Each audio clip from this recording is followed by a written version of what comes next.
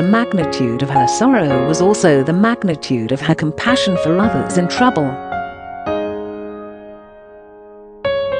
One Tsuneo Yoshikuni on Elizabeth Musodzi. This week in the church's calendar we have the memorial of Our Lady of Sorrows. It is a moment when the camera zones in on the figure standing by the cross of Jesus as, aloud and in silent tears, he writhes in agony. Mary can do nothing to help her dying son. All she can do is be there and absorb his pain by suffering with him. That is the meaning of the word compassion. It is not easy, and relatives visiting their sick family member in the hospital find it hard to just be there.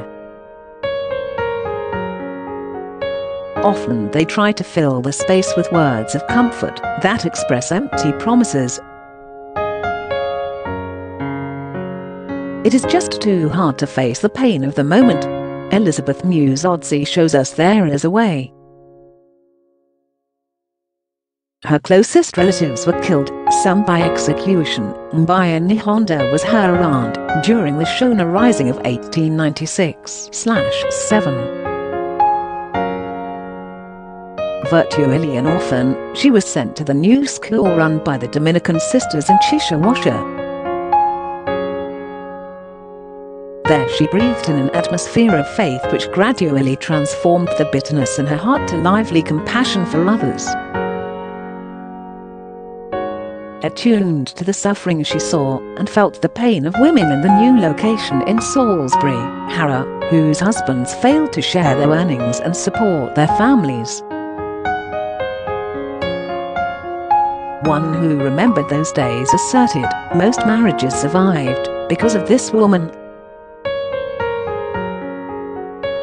Musodzi used to tell the women about gardens and having an income of their own, and not being totally dependent on their husbands.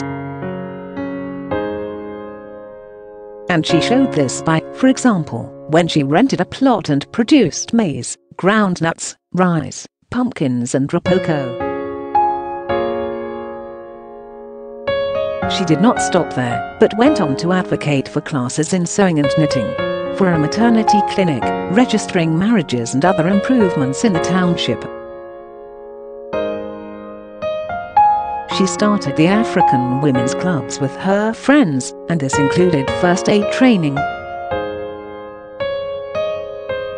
This was compassion in action, and when her grandson, Leonard Chabuka, was asked by Tsuneo Yoshikuni, a Japanese historian of early Harare, where she drew her inspiration, the reply was let Yoshikuni to write as above. The magnitude of her sorrow was also the magnitude of her compassion for others. It is women like Elizabeth Musodzi who unpack for us the message of Mary's sorrow as she stood by the cross. 20 September 2020 Sunday 25A is 55:69 Phil 120, 27 Mountain 20:116 1 Yoshikuni T Elizabeth Musodzi and the Birth of African Feminism in Early Colonial Zimbabwe, Weaver and Silveira House, 2008, p. 13 post published in Faith.